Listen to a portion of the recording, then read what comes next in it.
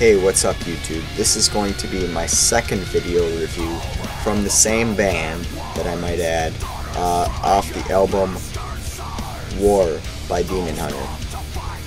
The word I would use to describe this album is invigorating. It's full of energy, it's full of heart, it's full of gusto, and it really punches home that high energy feel that you want from a heavy album. In some parts of the album, you really hear the guitars scream and growl and howl, and it's really fun to listen to.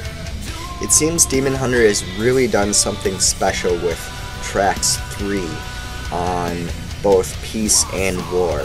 I said Loneliness really seemed like it was a special song upon first hearing it, and that trend continues with Close Enough. Even though the album had just gotten started, Close Enough seems to be the track that pulls me in the most.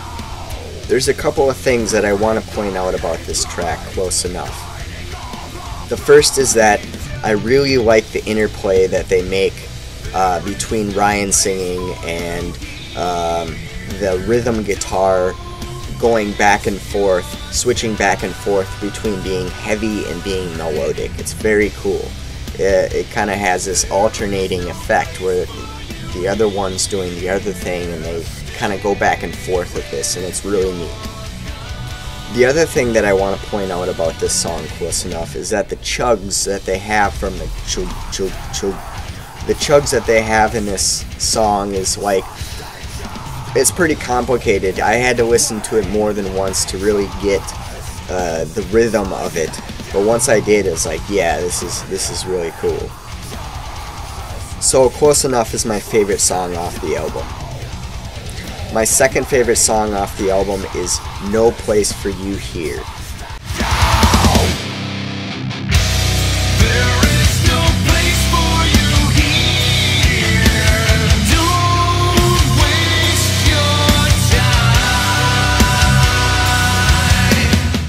It's the most relentless track off the album, and really reminds me of something off Extremist.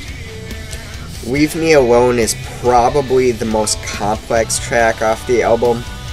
It messes around with different elements, like Loneliness does, the track 3 from Peace.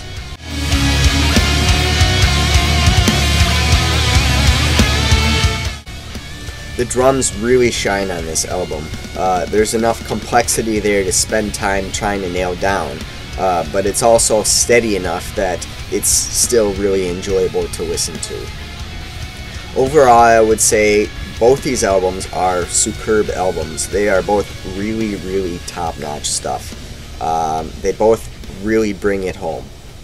Thanks for watching, everyone. This has been my second video review at all, and I hope you like it. Thanks for watching. Bye.